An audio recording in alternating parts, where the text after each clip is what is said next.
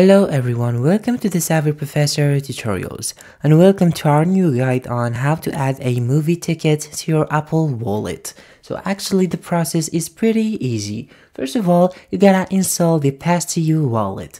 To install the application, you just have to go to your Apple store and you'll be able to find it and click on download. After that, you'll have to access the application. So click on Pass2You wallet application and then in the search bar, you write movie. So you're gonna search for the movie template for your tickets.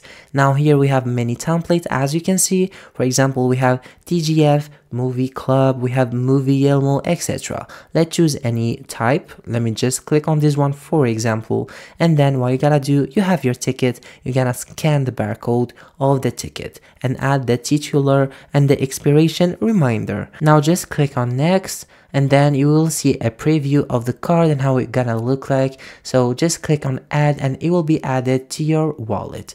Now let's go back to our wallet. Let me just go back to it to check if the card is added. And as you can see, the card is actually here within the list of other cards. Thank you so much for watching this video. See you on our next tutorial.